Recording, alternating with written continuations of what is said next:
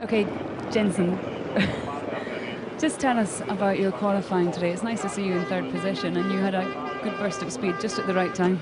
Yeah, I mean, all the way through qualifying, the car felt pretty good, but I couldn't get enough front end into the car, and eventually we did. At the end of qualifying, the car felt very good. It's the balance I was looking for all the way through qualifying, and we finally got it at the end in Q3.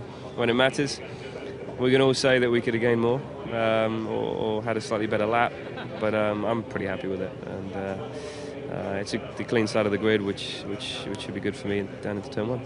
It's not known for its overtaking round here, but with so many races these days being won in pit stops, does that almost change how you approach things tomorrow?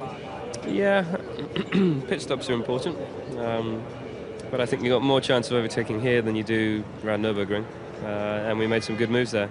You know, we've got these tyres that degrade a lot purposely, and we've got DRS, we've got KERS, so I think there'll be some overtaking. If you're quicker and you get a good run off the last corner, you could DRS down the straight. So yeah, being third's not such a bad thing like maybe it was in the past.